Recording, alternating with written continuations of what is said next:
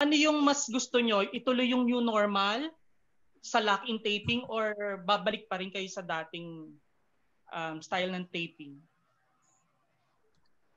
For me, ako nagustuhan ko yung locked-in taping dahil it was easy to get back into character. Kasi matutulog kami, pagkising ulit sa umaga, in character pa rin kami. It's, yan, tuloy-tuloy. Walang ibang project sa ginagawa. You're stuck with the project. You're focused on the project. Yun na nakita kong advantages with the locked-in tapings.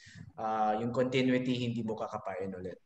So, ano yan, I miss the, ano, kung ano yung dati, pero okay din. It works for me also kung ano yung ginagawa ngayon.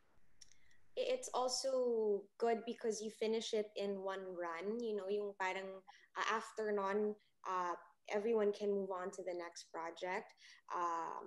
Though also, you know, there's still room naman to improve also what's still being done and how we can be more efficient or be more, ano ba, parang easy on each other, or what can be more lenient, what can be more productive and all that. But it's nice to experience the lock-in, and it's nice to feel it because it's something you do usually for out of town shoots, diba? So parang it's interesting to see paano siya ginagawa for teleserye na parang bagong normal na rin, and for TV rather. So I like both setups, but I think for actors, mas gusto namin itong bagong normal.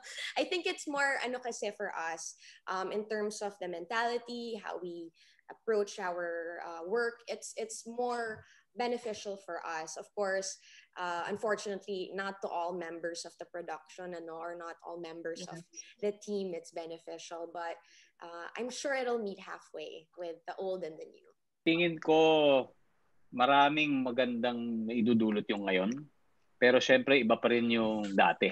So I think what we should do now is instead of waiting for everything to go back, kailangan talaga yung mindset ay yung para sa ngayon and how to improve what we have. Kasi marami rin naman talagang benefits. But of course, we also recognize the others, like halimbawa, hindi na masyado nabibigyan ng opportunity rin yung iba na makapagtrabaho due to limitations. Di ba may mga ganong bagay?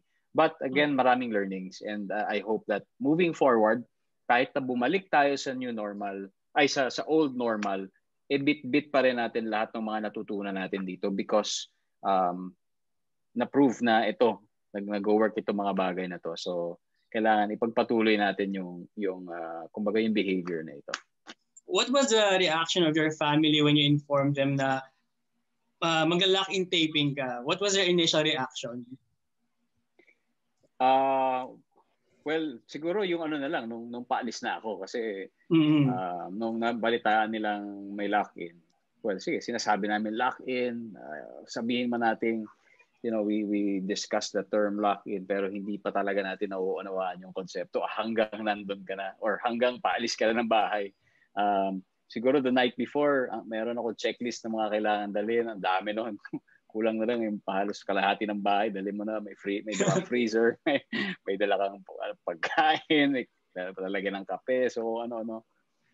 So parang yung feeling, hindi siya parang mag-outing ka. But of course, mahirap because while excited ka na makita at makasama ulit yung mga kaibigan mo, yung mga katrabaho mo, syempre, may parang sepangs dahil for so many months, every day, mula umaga hanggang gabi, kasama ko yung mga chikiting, di ba? Yung asawa ko.